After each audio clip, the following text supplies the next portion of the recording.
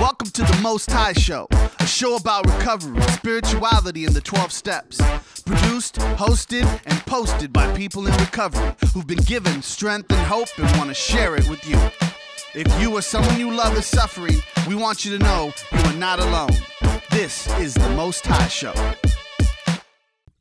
Yeah. How's the mic sound? Yeah.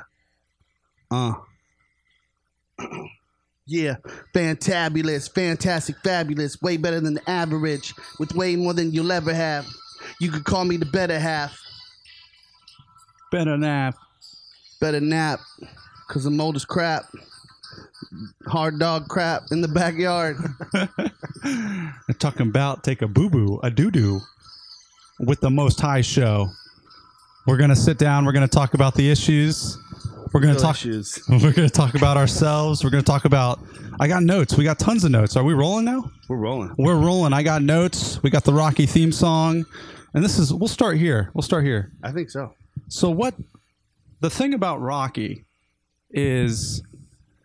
Great segue. This is how we'll roll into it. The thing about Rocky is it's a story of the underdog. Yeah. It's a story of a guy who's just your average Joe who just gets picked out by Apollo Creed, the champ, and given an opportunity at the title. Yeah. And my favorite part about Rocky is the whole time he knows he's not going to win. Like there's not even a thing in his mind that says, I will win, I'll beat Apollo Creed. His only focus the whole time is to go 12 rounds with the champ. He doesn't want to get knocked down. He doesn't want to tap out. Yeah. He understood from the get-go that he had something to prove to himself, that he wasn't, and this is a quote from Rocky, I'm not just no bum from the streets. That I can go and I can stay for the fight against the best, the world heavyweight. When I think of Rocky, I think of him fighting Mr. T and Hulk Hogan. That was my first Rocky movie. Oh yeah. Yeah. Yeah, I'm always fascinated by it because when I find a movie that really hits me, I want to know how it got made. I want to know who wrote it. Well, the first one is like a classic, right? I mean, it's a cinema gem, right? Mm-hmm. Yeah. When he was trying to get that script developed, he was basically living out of his car, and he ran out of money, and he had to sell his dog. And he believed so much in the script that he ended up selling his dog, and he was offered a part. He was offered to do the movie. They wanted to buy the script from him. But they said they would do it with a different actor, and he turned it down. He said he would not sell the script unless he got to play Rocky. Yeah. And so and then he ended up waiting about a year and a half until he finally got it made. They paid him for it. They hired him on to do it. He went back to the gas station where he sold the dog and hung around for a week until he found the guy that he sold it to. Yeah. And he bought his dog back. Yeah, I saw a documentary on Stallone doing the Expendables. Mm-hmm. And the first one, and I mean, this guy's like directing it, and he's in it, and he's, I don't know what, it's like 68 or some. He's all tore up. He's got to get shoulder surgery. He knows he's got to get the shoulder surgery, but he just keeps committed to the film. And it's like, you're like, wow, Sylvester Stallone is no joke. Like, you see why he's where he's at. Like, the commitment, the dedication, the like, kind of like, he was Rocky. Yeah. That Rocky was him. It's perseverance. It's not giving up. It's not quitting. Yeah. It's having an idea and being willing to fight for it, whatever that is. Or just showing up. Half the battle, I think, is showing up. And now we have shown up. Here's the segue. And now we have shown up in the Most High Show lounge studio space. I'm going to introduce who we're with. We got James, and we've got Christian. Yep. And we've got me, Adam, Charles Abramowitz the first. Yo. And yeah, I was hoping we could just go around just to start with, just introduce ourselves and introduce what brought us into this room. Okay. Yeah. Well, I'll start then. Yeah, do it. I'm James. Always good to be here. Always good to be with you guys. What brought me here? You know, I'm one of the best things about being in recovery is you get opportunities to share your story of recovery and how your life has changed, because you know I'm one of the lucky few who found sobriety, who found this way of life, and the first couple years, it wasn't really something, the whole concept wasn't really something that I championed and was just like out there beating the drums about. But I've got, the last couple years, so many good things, so many blessings have been brought into my life, that because of recovery and because of sobriety, that I try to not miss out on a chance to let people know that this is something that you can have. Yeah. If you do the work, if you follow those suggestions and just do the things that people before, have done along the way. And that's kind of where I am today. It's really cool to be here. I'm really glad you guys are here today too. Yeah. Just to go off that for a second, I think one of the things we can all relate to is the obsession and the craving to use drugs and alcohol. Yeah. That's something we've experienced before. Yeah. Years and years, of course. Years and years of needing something to feel okay. What for you, James, was you talked about since you stopped, what the work is. Could you kind of like describe what that has been like from you how long? Well, first off, how long have you been sober? This is my fifth year. Fifth year sobriety. In sobriety. The work for me has been learning how to stay consistent with things like honesty and things like open-mindedness, and just the continued willingness to keep this at the center of my life, to keep recovery at the center of my life. And it's, and I use the word work now really loosely because I got to tell you, the first couple of years, I mean, it was clawing up the hill. I mean, it was work. I mean, it was mental work. It was physical work, and a lot of spiritual work, which up till that point was non-existent for me. That whole realm, spiritual realm, was not even something that I'd even examined in my life. So that was all new, and implementing that into my everyday life was something that I had to learn. So it's much the same as, like, say, a college student would say they're working their butt off day and night, studying day and night. That's how it was the first couple of years. Really, the last couple of years, though, have been, I wouldn't say it's been easier, but it has been, I've sort of built up some sort of muscle memory as a result of a lot of the things that I've been doing. Because today I do the same things. I try to do the same things today to keep me sober that got me sober years ago. And then try to continually layer that. And that's what I wanted to pick apart. What were those things in the very beginning? Because I know from my experience, I mean, I was a heroin addict. I drank and used Adderall. I was always needing to be on something. Yeah. And when the day happened where my bottom hit, where it was like, I can't do this anymore, I'm going to detox myself, my father asked me what I was going to do. And, I'd understood what 12-step programs were. I'd been to rehab a couple times, but I never really understood what people talked about when they meant doing the work. Okay. And this is one of the things I kind of wanted to open up and talk about, was because we throw around a lot of terms and we use ways to describe what recovery is without actually, like, for me, for me, it was like day 7 sober, day 6 sober. I went to my first meeting, and then the next day I couldn't be alone. I would wake up early in the morning. My body would be not able to sleep. I had to be around people all day because I was afraid of using. I was afraid of getting messed up. I was afraid of what my thoughts were doing. And so for me, the work in the very beginning was like, any time I had available, I was at a meeting, a 12-step meeting. And if I wasn't at a 12-step meeting, I was calling people who gave me their numbers. Yeah. And it was like that for a long time. And it wasn't until I was over a year sober that I spent a day by myself. And it was a challenge. That was work. That was the work for me that day, a little over a year sober, saying, today I'm going to stay at my house this afternoon and see how I feel, because I was so afraid to be alone. I just told somebody that they just got to do it because they were on the 4-step, and with this, they call it the 3-step shuffle. Oh yeah. You get to the fourth, you don't do it, you step back out. And so I told him, I said, look, you just got to do it.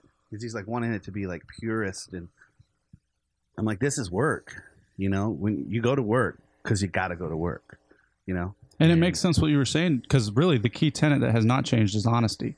Yeah. And like you were saying, James, like if you're honest and you want to do the work, it's so simple. Get a sponsor and be honest with them.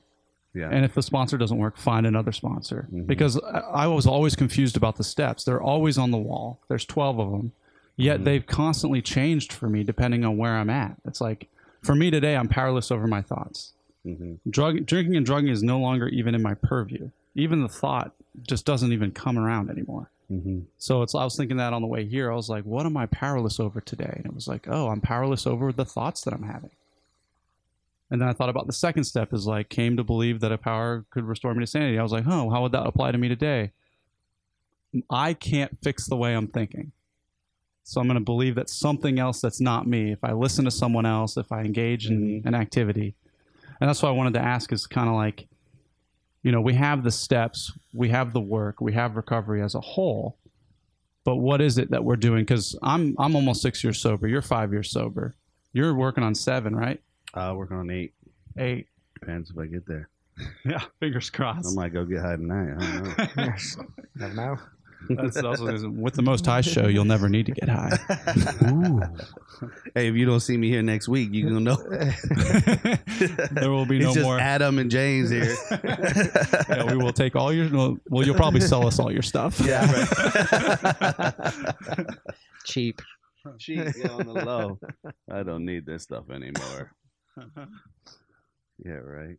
What was like you were saying, Adam? Like, okay, so day 7, you're honest about the fact that you're pretty sure you can't be left alone, and that just that little starting to come to grips with the honesty of your situation, and telling people that, because I know that for me early on, a challenge for me was trying to figure out what was really honest for me, or what my alcoholism was telling me was honest.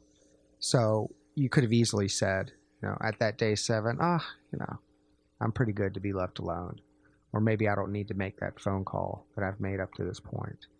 But it's those little kind of, to a lot of people that might seem elementary, those little specific things. Well, that's a great point, because I think that's like the grace, is that the honesty is actual honesty and not like some like twisted thinking, because like not everybody, there are those of us who just can't do rigorous honesty, right?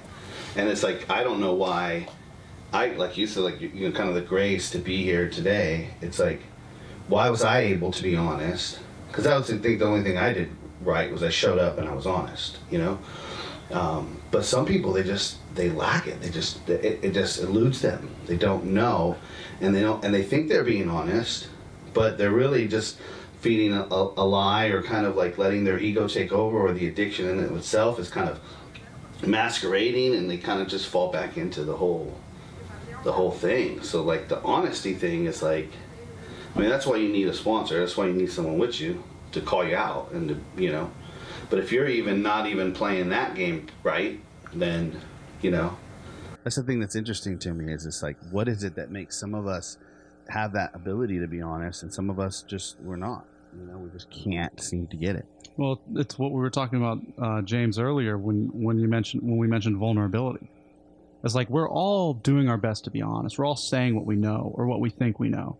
But there's a difference between being honest and being vulnerable. There's a difference between being in a room full of people and reiterating what everyone's saying, rather than saying, I don't know, out loud in front of 30 people. Right. Or I'm scared in front of 30 people. And it takes courage. Yeah.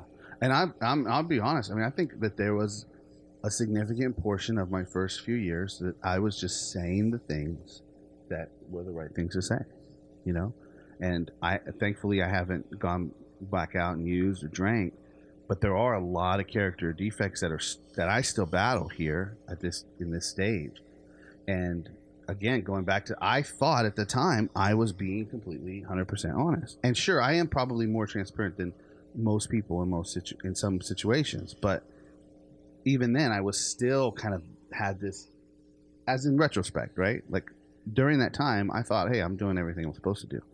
But in retrospect, I look back and I go, well, I was just saying the things that were the things to say, right? I was kind of like going, oh, well, I should say this.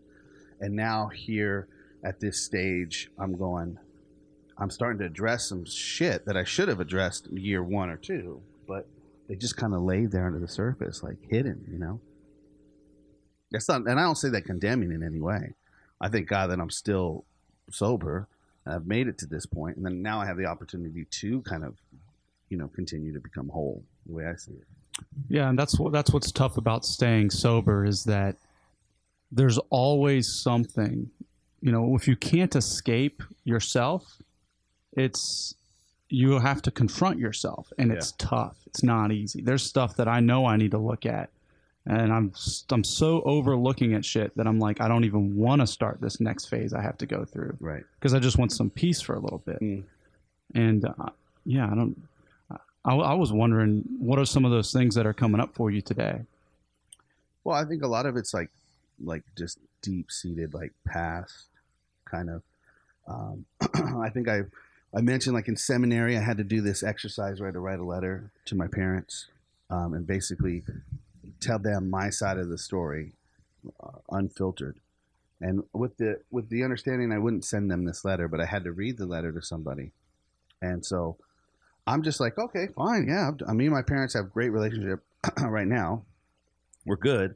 So I'm thinking, yeah, I've forgiven them. I've moved on. I've done all this work through 12 steps multiple times. My first 3 years, I went through all 12 steps each year. So I'm thinking I'm good.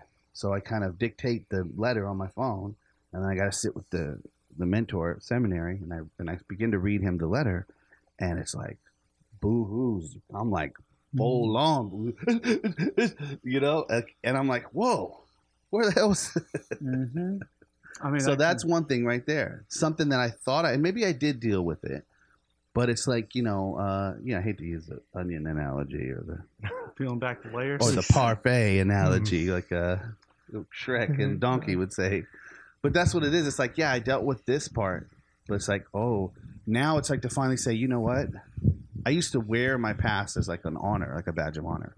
I made it through my parents being drug addicts, and I'm not going to spill all their business, but I made it through a terrible transition in my life, and I used to wear that as a badge. But now, this year was the first time I was able to say, no, that hurt.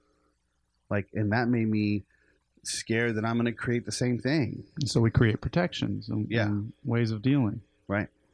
Yeah. So that was huge, super healing. It made, the result of that was, I think it softened my heart, and I was able to love my wife in a more authentic way from that one exercise. I mean, I guess it's good, right? I mean, you never want to actually arrive, right? Because then as soon as you think you got it, that's probably the day before you're at the Derby drinking Irish car bomb. Have you had any similar experiences? Well, I've had several, as a matter of fact. Where you're kind of at the best analogy I can use is you're sort of standing at the base of a mountain and looking up, and there's always a ton of fear when it comes to these things. But I can tell you, and I think you just sort of testified to that. I can tell you that once I sort of walked through that what is typically a thin veil of fear, I always feel 100% better. 100% of the time, I feel better when I walk through that and sort of do that particular task that's going to get me further away from, using than I was yesterday. And that's kind of what this is all about. This is all about for me, is doing what I have to do, even though most of the time I'm very reluctant to, and scared to, but doing what I have to do to get further away from that drink. And because for me, when I put that off, and I sort of let that fear take over, to me, in a lot of ways, that's me practicing lack of gratitude.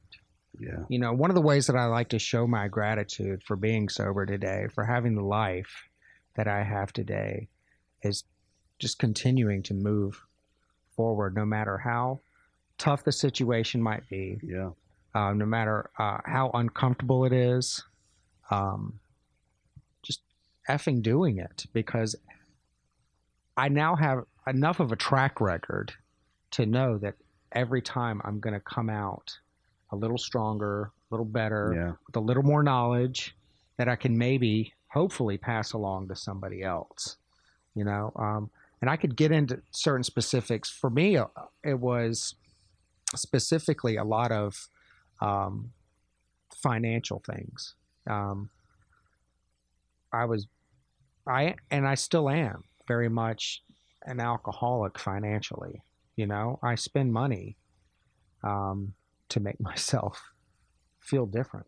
Yeah. You know, and that's something that just over the last several months, my sponsor and I have started to really look at and examine, and it's uncomfortable, and it's not pleasant, but it puts it out in front of me, and it shows it to me. And we talked about the 7th step the last time I was here, and that's one of those character defects that this program allows me to put out in front of me and look at dead on, you know, and walk through, no matter how uncomfortable it is, no matter how unsavory it might be, and just do it. And I always feel better. But you know, that's, you know, in the years I've been lucky enough to be sober, there's been hundreds of things like that, hundreds of character defects that I've had to look at and examine and walk through. Are you able to recognize now when you're about to make a purchase, like where that's coming from and why you're doing it? Often, not all the time, but often, which is a whole lot more than it used to be. Because that's what I've noticed that since we've all been sober for a while now. It's like they're micro behaviors. Right. It's very subtle. Hundreds. Yeah. Yeah, the one thing that happened to me yesterday was Saturday night I was feeling lonely. So I called my my ex-girlfriend. And, you know, we'd broken up a couple months ago, but we were still kind of, you know, we were just checking in with each other. So I called her because and she didn't answer. And I was just like, didn't think about it, just kind of went to sleep eventually. And I woke up the next morning with like a page text from her, and she was like just saying like, I hope everything's all right, you know, but I've met someone new, and out of respect for him, I don't think we should talk anymore. And you know, I think you're great, and I love you a lot, and I hope you can find someone that works for you, but this is kind of what we need to do. This just happened. This happened yesterday, yeah. And so I read that when I woke up, and I was just, we talk about acceptance, right? Like instantly I just accepted it. I was like, this is what it is. And I went out on the porch and I just felt really sad. And all these thoughts started coming in my head about what it meant to me. Like, why can't I move on? You know, I'm 31 years old. I don't have a family. You know, like what am I really doing? I don't even know what they're overrated. I don't even know what I want anymore. All the stuff I thought I wanted has come true. And now every day I feel like I'm fresh, trying to make sense of who I am and what I'm supposed to do and all this stuff. And I'm just like sad. And my mind compartmentalized it. What I wanted to do was delete the message, actually. I didn't want to look at it when I went to my text messages. But I was like, I can't do that because I've been I always run from stuff in some sort of way. I always try to escape or pretend it's not there. And it wasn't until the end of the night, and this was relating what you were saying, Christian. The end of the night, I'm sitting next to my roommate, and I was like, I'm not going to run anymore. I was like, this is what happened to me. I talked about it. I said, this is what happened to me this morning. And if you don't mind, I'm going to read the text. And it was the act of reading it out loud which really solidified it for me. And having someone else hear it is like, this is real, right? You know, and you know, it I don't know if it made it easier or not, but what it did do was, I guess it allowed me to, it's like the action of accepting. Yeah. The action of accepting for me is letting, like, whatever I have to accept, letting it be known out loud with another person. So it solidifies it. Yeah. Yeah. It's an action. One of the things on our whiteboard is it's an action-based program, right? It's all about action. And in those actions is where on the other side of the action is where the freedom is, right? Like you passing through the veil, or me reading this letter. Yeah, my normal, this is all the work for me this last year has been, is not using art to escape. My normal behavior yesterday morning was I went to the 12 o'clock triangle group, and on the way there I'm writing poems the whole way, like raps and stuff, just trying to like express my feelings, but I will obsess over that. But I got to the meeting, I put the phone down, and for me, the micro behavior, what you're talking about is like recognizing when I'm spending. Like I recognized in real time that I was actually using my emotional state as a form of art. Wow, that's really interesting. It was a using behavior for me. Yeah. And I was lucky I was on the way to the meeting, because once I got there, I was like, oh, this is what I need to hear everyone else talk. You know? Yeah, right. Yeah. I don't even share in meetings, because if I do, then I think about what I'm going to share the whole time. Yeah. And then I don't hear anybody. And I'm like, I'm so full of myself. Like, geez. So I just say, I'm just not going to, I'm just going to listen, because,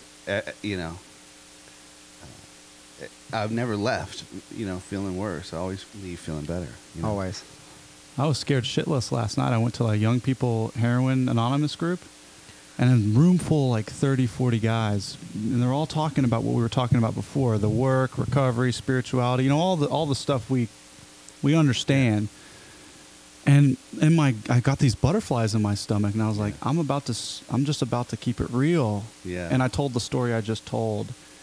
And I'm relearning this, because I've spent the last year and a half just making art instead of being open and honest and vulnerable around people in real time. I've been anxious a lot recently, because I'm having to relearn how to do this. Yeah.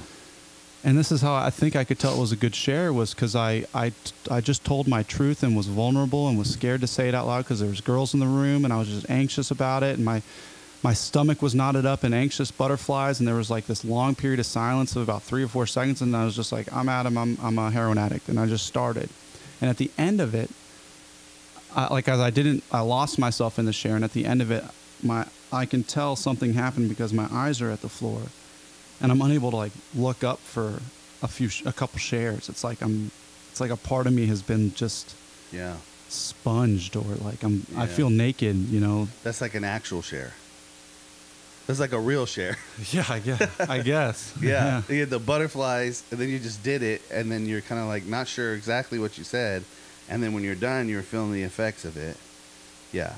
And then afterwards, some guys come up to me, and they're like, dude, thanks. Like, I know what that feels, that loneliness. Yeah, right. And then I have this chat with a dude outside, and it's like he's one of the coolest bros, knows all about Bruce Lee and Jeet Kune Do and stuff, and I end up going to the diner with all these people, and it was like, man, it's like I didn't feel lonely. Yeah. Wow. Yeah. That's kind of what's amazing. Like when you started off about being in this recovery kind of community, it's like,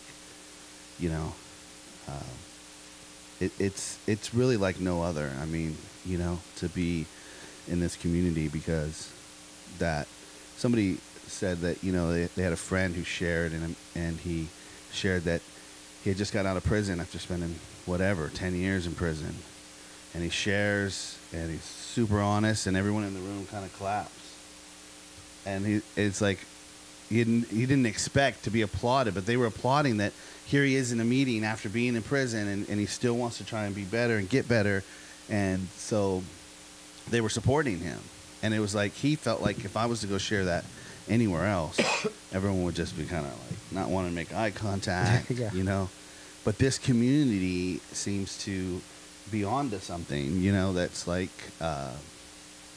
it's so beautiful. I mean, it's because I think to a certain degree, we all value that vulnerability. Yeah. That we, at least for me, that I did not come to the table with. And in fact, for the first couple of years, I would hear that word and I would just bristle. I mean, it's the last thing I wanted to partake in, is any sort of vulnerability. And then it sort of dawned on me that probably kind of like acceptance and gratitude, the more resistant I am to these notions, probably a good indication that these are the things that I need to probably embrace and bring into my recovery.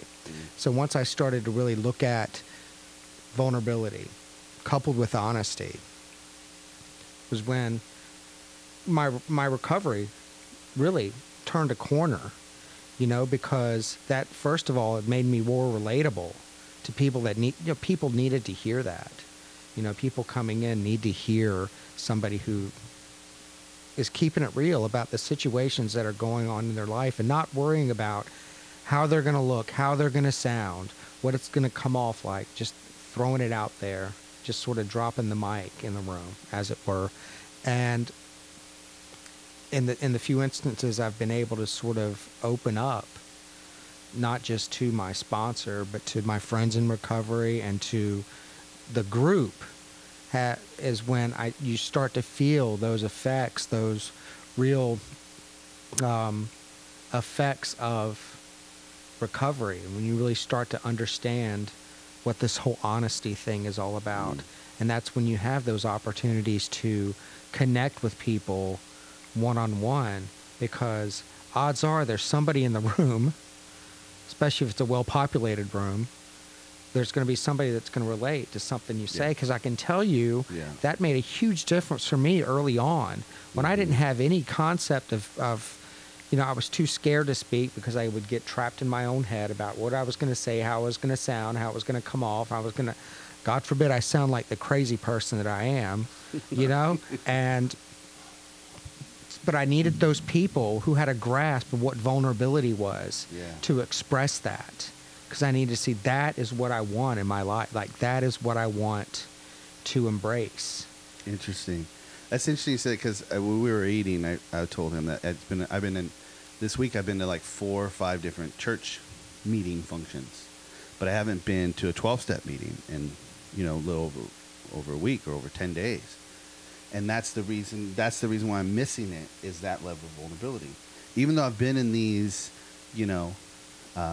situations that were all pretty amazing. I mean, I think I have a pretty great community of believers that I'm a part of, but the level of vulnerability is nowhere near what I'm going to get when I step into a 12-step meeting. It's a whole new level, And Absolutely. I think that's what I'm missing, is that, to hear that level of vulnerability, to go, yes, right, I'm not alone. Thank you. All those thoughts that I've been having, I'm not alone. Yeah. It's good. I don't want to get on this little box here, but being a Christian, it's so disappointing, because when I read about my faith and I read about our, teacher, our Lord, it's like we should be the most conducive to this kind of life. Christians should be the most conducive and the most welcoming, as it is in the 12-step meeting. I mean, there's no one who comes in there who's ever going to be you'd have to really be causing some dysfunction. Yeah, you wouldn't. Out. This 12-step that we don't turn people away. Yeah, the only that's the only requirement is a desire to stop. What do you think that is then about Christianity? Your what you just said. What do you think that is about the Christian community? I think it's a deep thing. I mean, I think there's a lot of, I think it comes from a lot of stuff. Because we know, like I only know as much as I know about how I perceive Jesus to have been, based on the text that I've read and my understanding of the Messiah, so to say. Right. And it seems to me he was one of those dudes that was just everybody, love thy neighbor, don't turn people away. Yeah. Why do you feel like it's different? Why do you think where does it get muddied? Well, I mean, I'll give you kind of a 30,000-foot view, so I don't lose my ordination, which is, Wait, we'll lose your ordination? Your ordainment? Yeah. Well, I mean, if No, I think it's basically this. The message of Jesus is love, right? Love your neighbor like you want to be loved. Love how I loved you. That is very wide. be empathetic and That understanding is of very wide. people's. Like anyone can well, what's that mean? What's that mean to love? And there's all these questions, and people can define it any which way. So what we did is we said, okay, well, let's put some boundaries. Let's put some rules in place, because this whole love people thing is just a little too radical. A little It's too broad. out Little there. too broad. It's a little too broad. We need some things in place because we need to know. And boundaries are not bad. I'm the benefit of having my first years of a Christian was super strict. I had a very boundaried beginning of my faith, and it resulted in where I am now to be able to kind of grow beyond that. But I think that's ultimately, from a 30,000-foot view, that's what happened. And so with these boundaries, and what ends up happening is it's like we forget, why did we put these boundaries there? Why was that boundary put there? And to realize that there really is no boundary. It's just like it's a metaphorical guardrail. But what we've done is When you say we, you mean the Christian faith. We as Christians. I say we as me and the Christians. That's what Christians did. And so that's when you run into all this kind of... And it's all the different faiths or the denominations are just interpretations of what Jesus' teachings were, yeah? Well, I mean, when you're talking about denominations, I think you're talking about something different, because I think you're talking about one of the great things about Christianity, which is that, you can have a body of people get together and go, well, we want to do it this way. And Jesus is like, cool, do it that way.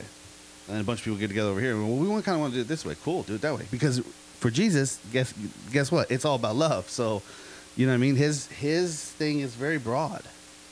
So, yeah, y'all want to go over in there, you want to have a band, and you want to have strobe lights and smoke machines, and you want to, like, do that? Cool. You want to be back here with robes and the big ass. What James, what's your take on your faith or your religious views? Do you have how do you affiliate yourself spiritually? Well, I can tell you right now, the way I look at it is spirituality and religion for me are kind of two separate things. And, I came in with, and I've heard this said a lot, and it sort of applies to me also.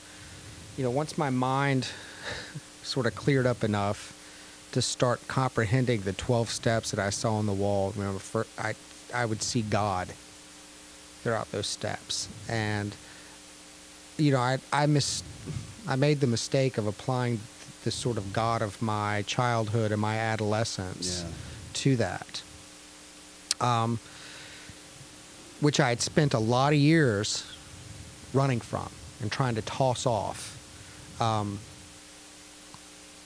And one of the things that I've come back to is what Christian was saying, is that the basic tenet of Christianity and the basic tenet of a lot of these spiritual movements is love. God is love. I've heard that since I was a child, since I could comprehend anything. God is love. And so I've tried to resist throwing out the baby with the bathwater when it comes to Christianity or organized religion. And not to say that I'm necessarily like cherry picking things that are good for me, but sort of grasping those basic ideas of Christianity, specifically God is love. Love thy neighbor. Love each other as you want to be loved. And that's kind of where my stance is right now with it, is trying to keep love at the center of this whole thing for me. Where can I give love? Where can I bring love into my life? Surround myself with love. And that's kind of where it is for me, and that's where I find a lot of growth spiritually. And not getting it confused with religion. because for me, it just those two have to sort of stay separate. You know, what's a good explanation would be practice. What is it? Don't place personality over the principles, right? Principles before personality, yeah. Principles before personality, right? And I think that in some ways, that's Christianity has inverted that. They've lost the principle in the personality of what it means to be a Christian. So they lost the principle of Christianity. Yeah, part of that could have to do with the belief that if you don't believe, you're going to hell. Right. So they took an action-based program and made it a belief-based system. Does that make sense? Because Jesus was all about action, right? He was walking around doing a bunch of stuff, right? And the quickest way, I mean, to think that believing in something is an action, like Right. you could feel that way, but it's actually not. Right. And so a lot We of that all goes have down back beliefs. to like Greek thought and Greek influence and Greek philosophy influence over how scriptures interpreted. Yeah, it's people and thinking how that it all goes down all the way. There's hundreds of thousands of millennials right now who think that if they just believe that what they want will it'll attract itself to them. If you just believe in law of attraction, and that's just the reality is you have to like literally do something. You can't be sitting around like, and that's the thing too is like I could relate to what you were saying because James, because when I wake up in the morning, man, like all I want to do is be a conduit for love or a universal will. I just whatever wants to flow through me, because I know after that morning time, I'm kind of back in my own world. Unless I take an effort to recognize and alleviate myself from myself, and be like, I really clear my mind. I really don't know what I'm supposed to do, but I want to be of most use to whatever wants to be. It's like it's like our natural solipsism, which is just the idea that I think all of us running around like we're the center of our universes, essentially. Yeah. Right. Like everything is always happening around me all the time. I'm always with me. There is no, like now never ends because now is always happening and I'm always here. Yeah. And so it's like I have to do work to recognize that nothing is about me. It's not. Like if I can, because I know when we leave here, y'all will not be thinking about me. Unless you do, then I feel lucky. But like chances are there's hundreds of people I know that are not thinking about me. And we're going to bounce into each other and keep doing what we want to do in our lives. It's Right. happening to all of us. Yeah. So for me, it's like, and this is the weird thing, is like, I used to run around with the thought that we all, like the universe, you know, according to relativity, theory of relativity with Einstein basically says that time is experienced individually. Your time is different than my time, which is Yeah. different than James' time. So what I had to work myself to realize is like separate from all that nonsense and just go with this is like the world isn't revolving around me. The world is happening with me. And if I can just understand that I'm part of this thing as it's expressing itself, it's not about me. It's not about me. Yeah. It just is what it is. Yeah. I like to equate like self and soul. There's a me that shows up in a unique way, like a special snowflake. We all have special snowflakes. Mm-hmm. But it takes work to understand like that, even that special part, the part that's talking or writing the music or having ideas and making really, I'm just the dude that makes the decision to start writing the idea down. Yeah. The idea came from the ether of universal You're participating creativity. in something greater and bigger than you. Yeah. So, but the part I get, caught up in, and especially in recovery and working a program, is like recognizing and trying to work away myself to the point of the extreme of like, everything can be taken to extremes. Yeah. Absolutely. And that certainly is true for a lot of the organized religion. And so because I experienced a lot of that when I was younger. Mm-hmm. And so I equated Christianity with the sort of the extremism that I had experienced when I was young. And so, my first inclination as I got older and was able to separate myself was just to toss all of it off. Just get rid of it all. Right. I don't want anything to do with any of it. It's all BS. But this program and my sobriety has allowed me to circle back and look at the things in Christianity, the things in these different religions that are very useful, not just to me, but to people around me. Yeah. That that help me every single day. And again, I come back to that whole notion of love. Like, where can I implement love? Like, right here, right now, today, with whatever I'm doing. Yeah. You know, and also keeping in mind that, you know, I think there might be a song about this, but I am literally dust. Yeah. You know, I am Wind. dust in the wind. You know, and I'm not that big of a deal. Whether as much as I want to be, I really am not. Yeah. So where in my little corner of my little world can I just be as loving as I can with whatever is going on? Which, just to tie it back into the very beginning of the conversation of what it's like, what it means to do the work and to get sober and to recover, an addendum to what you're saying, it is your responsibility. Yeah. Like, no one's going to share in the meeting for me when I'm scared. Right. So, like, yes, everything's happening and, like, it's not all about me, but, like, after being in the field for so long and losing so many people and seeing what's been happening out here is like, I know I can't save anyone, but I do know the actions I've taken up to this point have allowed me to save myself. Mm. Yeah. And it's like, for me, the perfect group or the perfect meeting is a room full of people that are literally sharing to save themselves. They're not trying to convince me of anything. They're not trying to tell me how to work the program. They're not describing how great their life is. Mm-hmm. They're in there showing up daily to just, you know, and save yourself could be termed in different, like, I know, like, I'm my own worst enemy. So a lot of times I just need to get myself out so it's not battering me in the head. Yeah. Yeah. But as you're talking about that, I'm thinking of the Buddhist concept of that most people walk around in a subconscious state of mind, and that most people aren't conscious, you know, throughout a day, and that's kind of what that meeting is. That meeting is like, you get into the meeting and it like brings you out of your subconscious, hopefully, into a conscious state of mind, and you're like, whoa, I'm actually here, I'm listening, and I'm actually experiencing this that's happening, instead of kind of operating based on my instincts or what I'm supposed to do or what I think I'm supposed to do or what I think you think I should be doing. It's about, what am I doing right now in this moment? And that's, I think, the beauty of when you're in those meetings and you hear someone share a thought that's not contrived. You're like, oh, okay, now I remember why I'm here.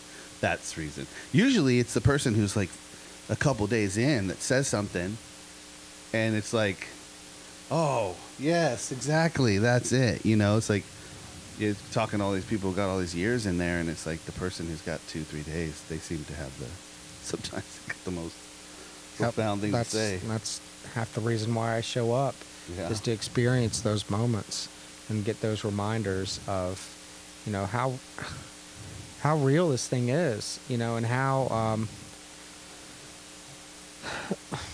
you know, how desperate I used to be, you know, and I get to hear those not just, you know, those philosophical shares where people, you know, have learned so much and are, you know, wanting to share that with everybody in the room, but also, you know, the people who are just trying to put 1 hour in front of the next, you know, and just make it through that day. And because I need to remember how it was, because that's how it was for me at the beginning.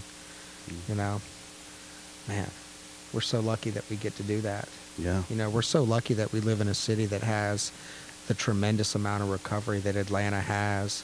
Yeah. Because, you know, almost at any hour of the day, we can get our butts in the car and drive into a room and hear that kind of thing. Mm-hmm. Man, it really makes me very grateful. Yeah. You know. What? How long are we? Where are we at? Yeah. Well, 50? Nice. Let's wrap it up. About to die? Yeah. So if anyone's still listening at this point, Yeah.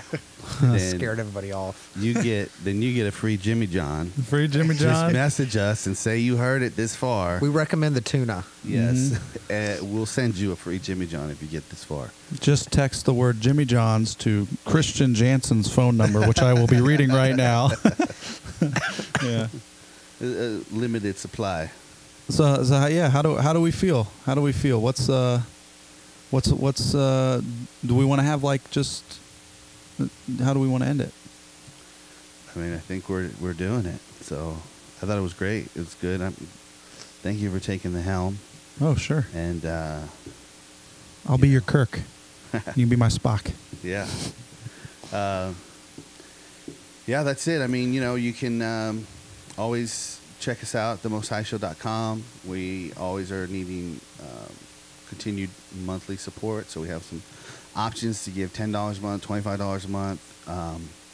It's a very skeleton crew operation, but it allows us to kind of do things, to plan, to think about doing something, to buy some equipment, or to have more whatever. Shows, more content, Yeah. more events. Yep. So if you want to be involved, email, what address? Yeah, you can email contact@themosthighshow.com.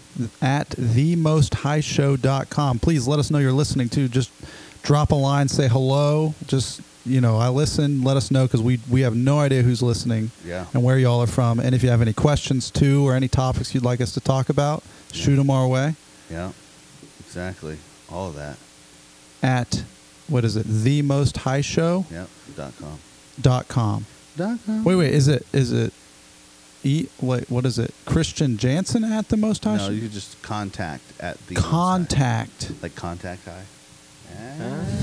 Well, besides Contact the website, guy. where else do you have content? Do YouTube, you have Facebook? Instagram. If you've made it this far and you're on the app, then there's a button to just message us right there. Like, Go ahead and what you're going to need to do here is stop cleaning those tire molds. I'm talking to future me because tomorrow I'll be cleaning.